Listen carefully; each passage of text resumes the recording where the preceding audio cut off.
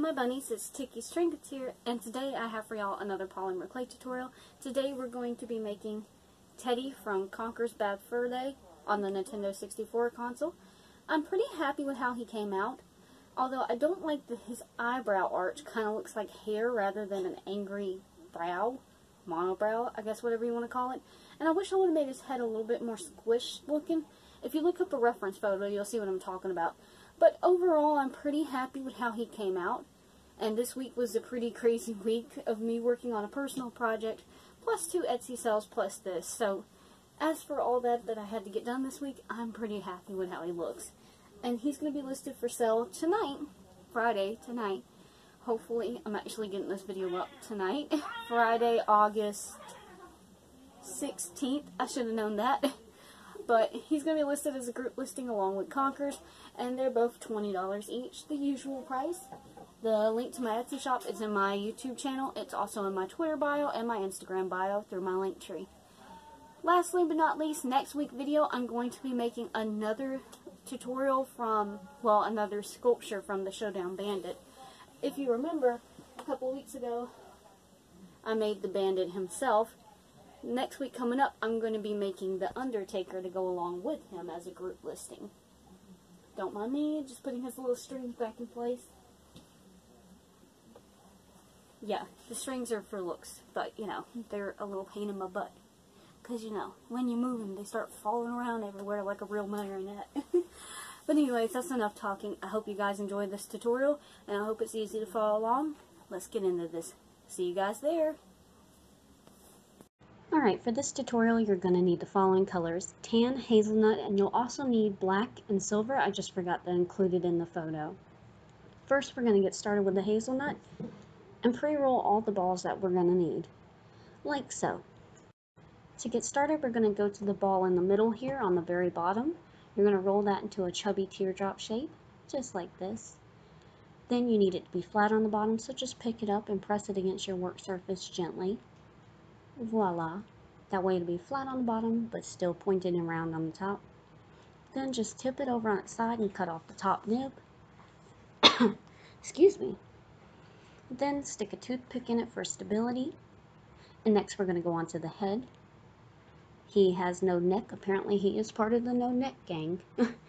Well, I guess his torso slash body is his neck. Anyways, we're going to use this ball right here and rolling it back and forth between your index finger and thumb, make it into an egg-like shape. Then put it in the palm of your hand and press down gently near the top, right where this indentation is, to kind of make that caved-in look.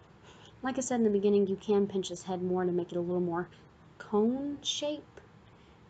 Use a reference photo to help you out. Next, we're going to go ahead and move on to his legs, and I'm going to take these two balls right here and pre-roll them into teardrop shapes. They're about 2 inches in length. Then, using my index finger and thumb, I just kind of pinch the end of them to make little feetsies. Then I just cut the top parts off at an angle so that they'll be cut on a bias, like so. And I cut it down to about 1 inch in size, so about half the size. Then I just stuck these little flat parts on the back of the body. You can blend them if you like to, but I actually didn't blend it this time. I actually don't blend it because I take the legs off a lot to kind of work with them, so it'll be easier. Next, we're going to use these two balls to make the arms. Do what you did with the legs, pre-roll them into almost 2-inch long teardrop shapes. But instead of pinching, pressing down with your finger to make it look like little not palms, like little bear paws. And that's what it'll look like from the front and the side angle. That's why I turned one to the side to make it more easy to understand. Then I cut off the tops, just like I did with the legs. But here, I went on ahead and bent the arms into the shapes that I wanted. One is kind of bent to the side, the other one's bent like kind of downward. And then the one that's bent to the side, I just put this little metal piece in the inside and curled it over so he can hold the knife later, so he looks more like Tedi from Conkers. And then I just used my X-Acto blade to indent little fingers. And now we can move on to the ears. You can leave the arms detached for now too. Just use your dotting tool to poke 2 holes in the center. Sorry, that's blurry. Then just cut the bottoms off so they'll be nice and flat. Voila. And then just go ahead and stick these onto the head where it seems appropriate in length and size. like about right here. Then I also blended the ears onto the head. As you can kind of tell, it's smeared around a little. Next, oh, this is where I showed you where I was blending it. Well, I was ahead of myself. Then I took my X-Acto blade and indented lines so it looks like it's kind of like sewn up, like how he looks in the game. So I just did lines all over his body using the reference photo. Next, I forgot one little ball here, and this is for his like eyebrow or his monobrow. Just pinch it in between your index fingers and thumbs until you get a triangle shape, and then just put it on the head. Then, so it kind of looks like it goes on the head, blend the top part into the head, like so.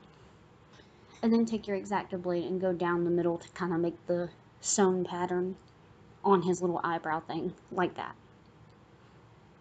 Next, we're finally going to go on to the tan color clay, which is right here. And again, I'm going to pre-roll all the balls I need, and hopefully I don't miss a ball this time, like this.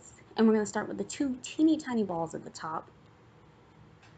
And you're just going to put them inside of the ears and press down with your little dotting tool to kind of make them look like the inside color of his ears. And it should look like this once you press it with the dotting tool. It'll just kind of spread out and become flattened. Next, we're going to make his mouthpiece. And just like with Conkers, all you need to do is kind of roll it in back and forth in between your fingers until you get the shape that you want, like this. Roll it on the right side, then on the left side, then on the right side, then on the left. And you'll get this oblong shape, and then just press it onto the face very gently so you don't destroy the whole shape. Then using your X-Acto blade, did what you did with the little eyebrow and just indent the line down the middle. And then also kind of make this crooked mouth he has by just dragging it across diagonally. Next, we're going to make his little stomach fur with this big ball. Just roll it into a very long teardrop shape. And just stick it onto his actual body and smush it down real nice and tight. And cut off the excess with your X-Acto blade. Then take your X-Acto blade again and do the line down his stomach for his stitch pattern.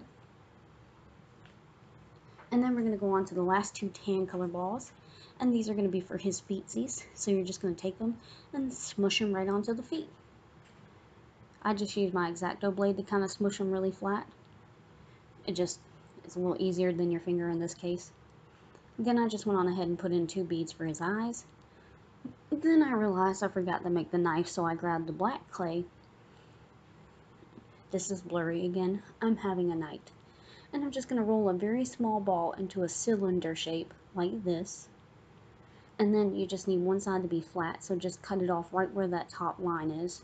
Voila, now it's about a ½ inch in size. Next, you're going to need the silver color clay. But before you do that, go ahead and stick it in his hand with the flat side facing up. Then take the silver colored clay. Again, roll out a pretty small ball, about ½ inch in diameter for this ball. Just roll it out into an oval shape, and then just cut out the shape of a knife by cutting out a rectangle but with a curved top. Then the flat side just stick onto the base of the knife handle. My God, I can't talk tonight.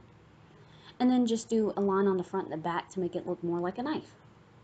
Then you can go ahead and just stick his arm on just to make sure everything looks nice and good. Then I indented for the nose because I also realized I forgot his nose. And I just rolled out a very, very teeny tiny smallest ball possible for his nose. And I just rolled this little ball into a kind of like an oval shape and just stuck it in this hole. Voila. And I know his eyes look a little off center, but his eyes do look off center in the game, so reference photo. Now I took the arms back off, and we're going to take black acrylic paint and just any kind of tool you prefer, a dotting tool, a rubber tool, or a paintbrush, and you're going to paint little lines and X's all over his body on all these seams, like this. Then wait for that to dry, and then go ahead and you can glue his arms back on now. Then you're finally done with construction. You can get your X-Acto blade and gently take his eyes out of his head, because we don't bake plastic acrylic beads in the oven because they'll melt. Then bake him for 350 degrees for 12 minutes in a gas oven, or 9 minutes at 350 degrees in an electric oven.